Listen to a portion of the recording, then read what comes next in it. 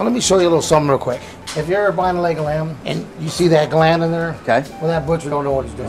So you always want to take that out. What's going to happen is if you cook that, you're going to have a gamey taste. A bitterness, right? A bitterness, yeah. Exactly. So you want to make sure that's gone. Well, you know, it's funny because there's a lot of people who love lamb, but then there's also a lot of people who don't like that because they feel it's a gaminess to it. Yeah, and because it wasn't cooked right. Okay. What I do is I just kind of roll it, and now it's pretty much even where you can grill. Can you put all your seasonings in this and then roll it back up, tie it up? You can. And roast it? You can. You're just going to kind of put it back together. And now you have football-shaped, boneless leg of lamb that's been And just cut it in slices?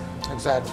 Wow. No one realizes the type of work that goes into breaking down stuff like this. This is an art. And that's the hard part now, finding good people butchers. Who can do this. They don't look beyond, they think you just cut this thing and that's out. Well, over the 39 years that I've done this, I've learned the anatomy of it. So every time you get something, you already know what you're doing. You close your eyes and do it. How long do you think it took for you to get really comfortable with breaking down all of this stuff? 39 years.